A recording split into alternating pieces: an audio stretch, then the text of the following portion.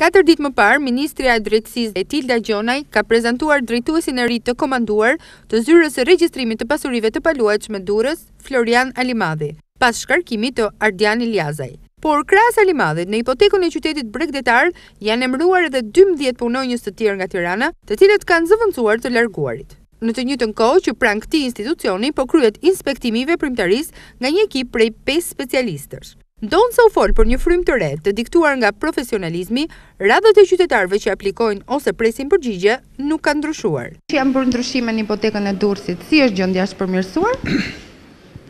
Për të kam ardhur, bën legalizimin 20 tetor mumat, shtëpia, 20 nëntor morën legalizimin. Pagujtë para javës kisha në datën 4 janar pagujta atë taksën të ajo, në 230.000 lek, erdha këtu në datën 3. Më tha që nuk ka ndalë, ka marrë sot. Si për patët njësoj, po njësoj, ja, po ka njës, po kështu për ditë, të është dëgjuar. Ata të si jeni si shkoni, jeni mirë, faleminderit dhe kaq.